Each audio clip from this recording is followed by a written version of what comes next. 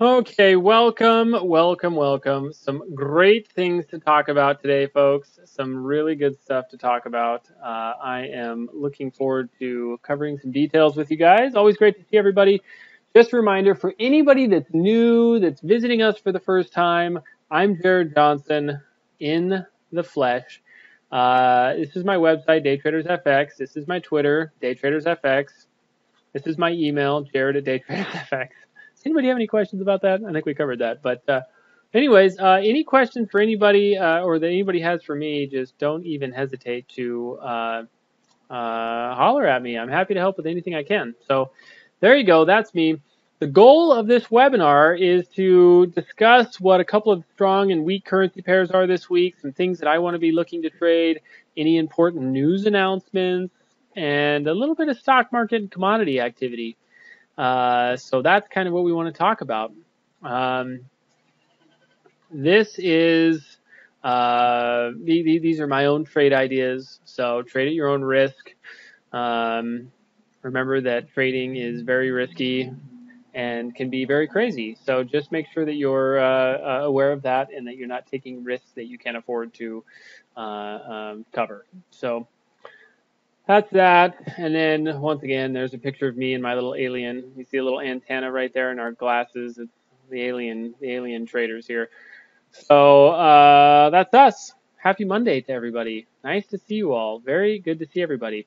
Remember that you can get a free trial to the trade group right here if you are so inclined to do so. We'd love to have you, and we have a whole week of fantastic trading coming up and some really good things to watch. We made some good money last week. We're going to make some good money again this week, and we'll probably do it again next week.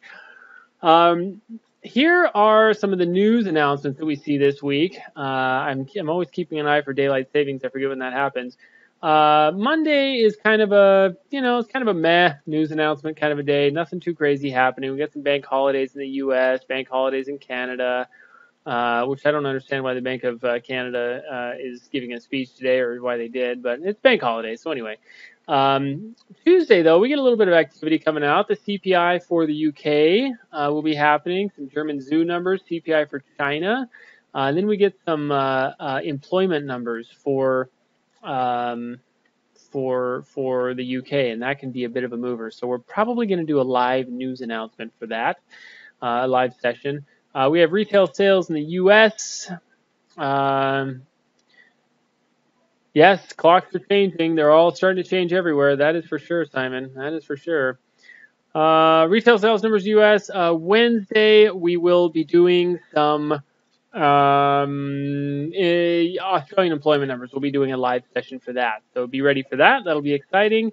And then we have some CPI numbers for the US on Thursday and some more central bank news and so on. So we don't have any really earth-shattering news announcements this week, but we have enough stuff that'll keep the markets moving. So I think this is going to be a really well-balanced week, and I'm looking forward to it. As we see things kind of moving around, gold hasn't gone much of anywhere. We see oil forever stuck between $45 and $50, which honestly is totally great with me. I'd rather see it at $35 or $25, but whatever, nobody's asking. So overall, it's just kind of staying as is. So there is oil for us, and then we've got some good setups to be looking at. Over the last week or so, we have seen a pretty heavy amount of, well, even more than last week and a half. We've seen a pretty heavy amount of New Zealand dollar strength and Australian dollar strength. And we've seen the US dollar just kind of get pushed around. It's not really strong or really weak. It's just doing really nothing. And we've seen the pound kind of a little bit on the weak side, but kind of just neutral a little bit as well. And we've seen the euro. The euro's got a little tiny bit more strength, but not much. We're seeing a lot of what we want to focus on at the beginning of the week is which currency pairs are the strongest and which are the weakest, and which ones have moved far enough that we can look to trade a correction. That's basically our whole goal right now. Where's the strength? Where's the weakness? And where's something that's gone far enough that we can start looking at some reversal activity. So let's just talk about some of the Australian and New Zealand pairs for a couple of moments, and then we'll look at everything else. Yen pairs, not doing much. The yen is a little bit on the weak side, but overall it's not really doing much. The yen, the dollar, the euro, the pound, those are just kind of but New Zealand, Australia, Canada, we're seeing some good strength and some good weakness in those pairs. The Canadian dollar has been fairly weak the last week or so, and the New Zealand and Australian dollar have been fairly strong the last week or so.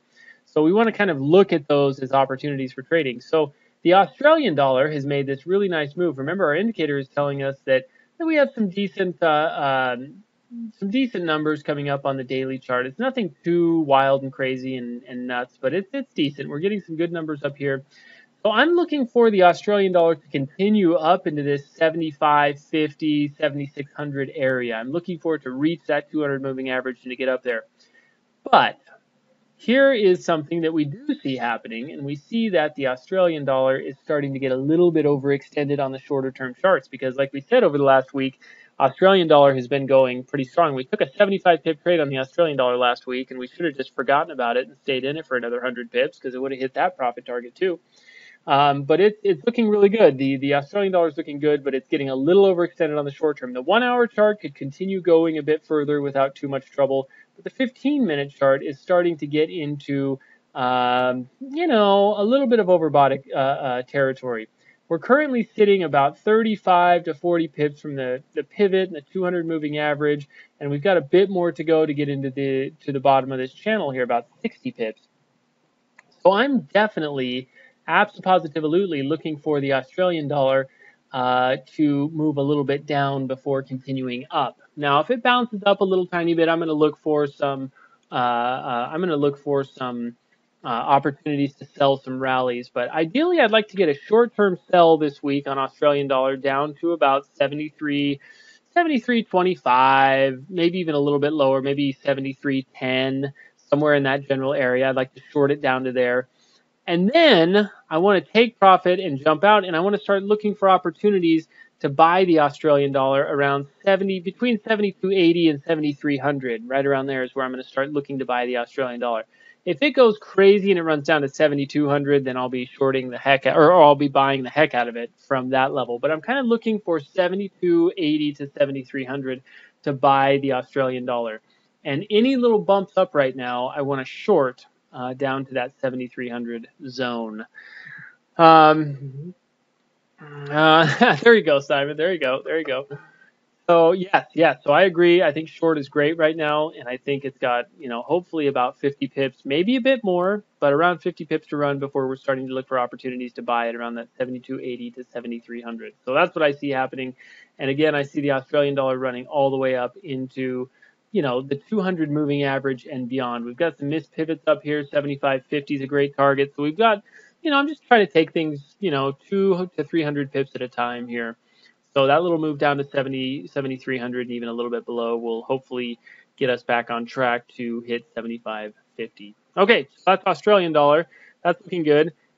The Aussie CAD has made this wild run. So the Canadian dollar over the last week has been one of the weaker currencies, and the Australian dollar over the last week has been just about the strongest currency. So it's no surprise that we see the Aussie CAD just making this wild and crazy run up over the last several days. It's up 300 pips.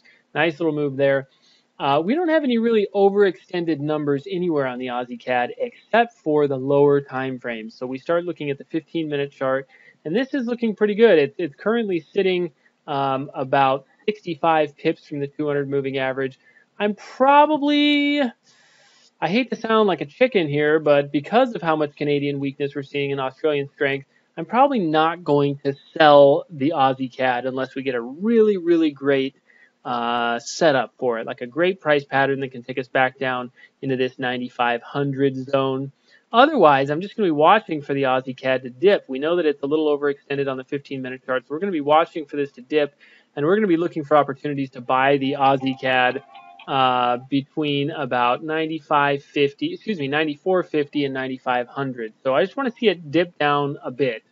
Ideally, around 94.50 would start to be some interesting areas to start picking up some Aussie CADness. So you can see we've definitely got some activity down there, and we may even get all the way down to the weekly pivot point. But I'm going to be looking for buy zones down around here for the Aussie CAD. So I want to keep buying the Australian dollar. I think I think the Australian dollar is going to keep going. I think we're going to get a decent trend. Commodity prices are a little tricky, so it's going to be interesting to see how that goes. But I think we've got some good opportunity with Australia and New Zealand for a bit longer. So loving the Aussie CAD, loving the Aussie dollar.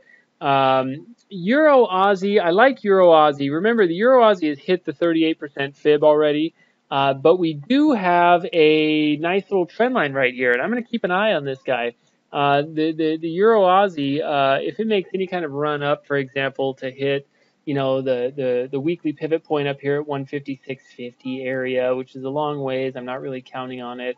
Any runs up, I'm going to be looking to get some confirmation to short the Euro Aussie. I think this will be a good opportunity. It's running. This is a pretty long, big trend line right here. This goes all the way back to May, and we've been testing it all the way up. And then we made a high and a lower high, and now it's just coming down. I don't really anticipate any major euro strength, and I'm still looking for more Australian strength. So I think shorting any rallies on the euro Aussie is a good idea. We're right at this trend line, and we've got a good opportunity to trade this down into the 150 area and even potentially beyond. So you can see that it's made this big run up here. If we look at kind of this long-term move, it's just barely, as we talked about, hit that 38% fib, and the next fib is down there. That 50% fib's around 151, about 15100, and so on. So that's kind of my next zone there. So again, I'm keeping my eye. I'm looking for continued Australian strength, and I'm looking for a little correction, but I want to see some Aussie strength, and I want to see some New Zealand strength. So those are the three Aussie pairs I'm going to be watching this week. The Aussie dollar, I want to short the Aussie dollar just a little bit, and then continue buying that one. Aussie CAD, I want to maybe short this one, but I'm not really anxious to do that. I'm more anxious to just buy the dips on Aussie CAD. And then the Euro Aussie, I want to short any rallies on this one and kind of trade it down from there. I think it'll be a good opportunity. I'll just mention the Aussie New Zealand really quick. I don't think this is a great pair to trade right now because we have Australian strength and New Zealand strength. And so I think this is going to be a risky one. It's going to be choppy like it has been. You can see that the last little while has, all last week or the week before was choppy. We had a little move down. Last week was totally choppy, and we're going choppy again. And it's been super choppy the last couple of months. And so it's coming off this big support, which I like. We've talked about this quite a bit. I just may look for opportunities to buy the Aussie New Zealand around 109.25 area, and keep some tight stops on it and see if we can trade it up. But this one most likely will be pretty choppy. We have two strong pairs that we don't want to mess around with too terribly much. So two strong pairs are in there. And so we need to be a little bit careful with that one. So mostly Aussie dollar, Aussie CAD, Euro Aussie are going to be my focus there. Okay, so let's move into New Zealand pairs. I'm looking for New Zealand strength to continue as well. After a little bit of a dip, we basically have the exact same setups on all the New Zealand pairs as we do on the Australian pairs. So New Zealand's been strong. I'm looking for the New Zealand dollar to make its way all the way back up to this 200 moving average and potentially beyond. It's not that far now. It's only 170 or so pips away. I'd like to see this one dip down about 100 pips, maybe a little bit more, and be able to start buying into that just a little bit.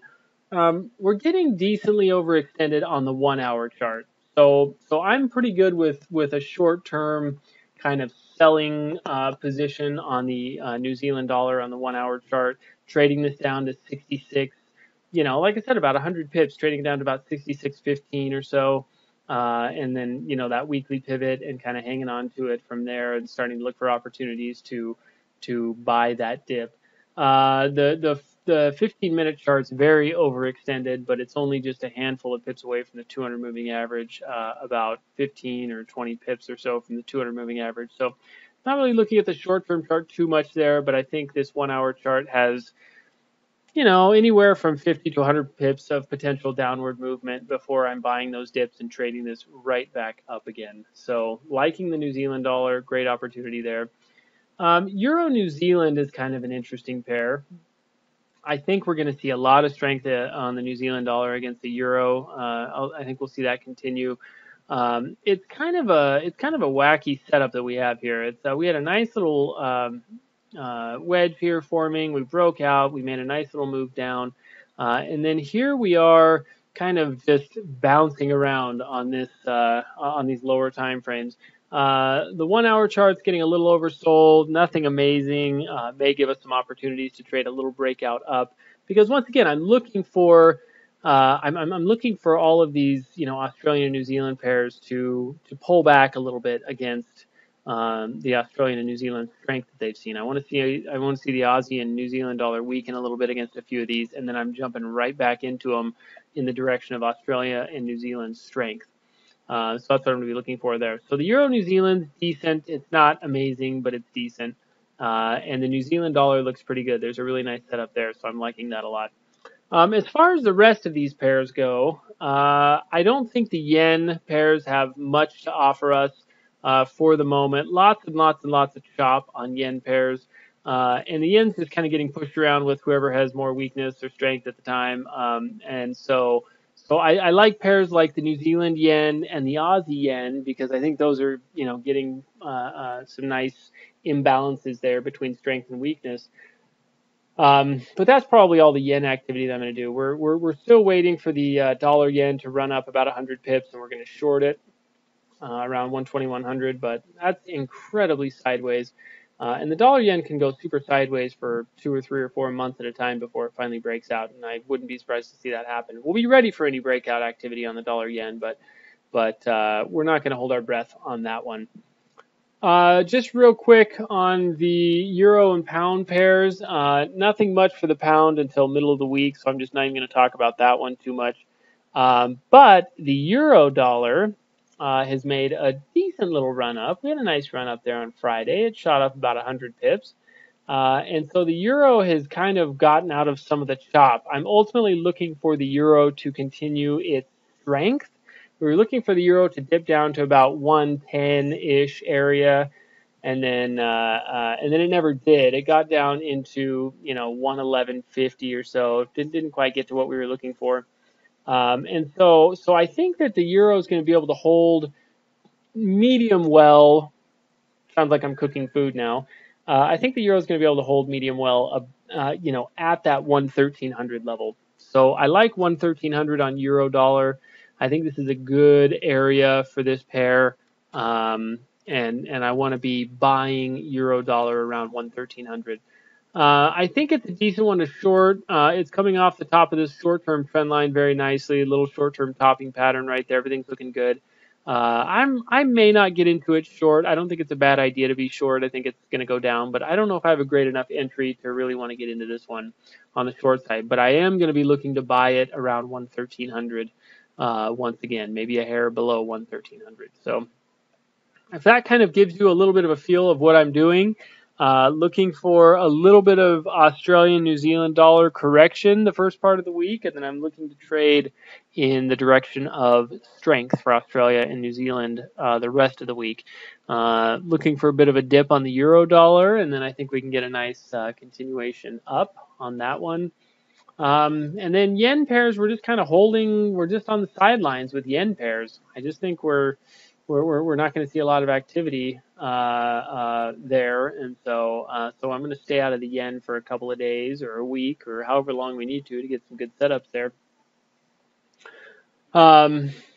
Good, Simon. I think that's great. I think short off the euro. Yeah, I think this thing's got 50 pips or so to move down. Good, Bob. You're doing the same thing. I think that's totally great. I don't see a good enough setup for me to get in, but I think that I think this thing's going to drop at least 50 pips. So anybody that's short, especially if you're already in a little bit of profit, then it's a pretty easy trade. And the 15-minute chart's got a little tiny bit of of pull on that as well. So I think the euro dollar is going to be a good bet. So we're sitting out of a lot of the yen pairs this week. We're going to sit out some of the regular dollar pairs and kind of take it from there.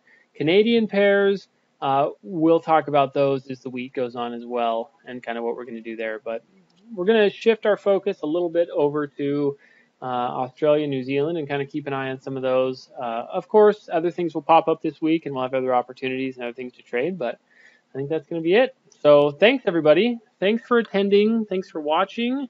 Hopefully this is helpful. Remember to send me a text, an email, a Twitter message, anything here. If you have any questions about anything at all, I will be more than happy to help. You can get a hold of me there day or night, and I'll be happy to chat with anyone. So thanks for attending. Thanks for being here. Nice to see you all. Happy Monday. Let's make a whole bunch of dollars this week. Thanks, everybody.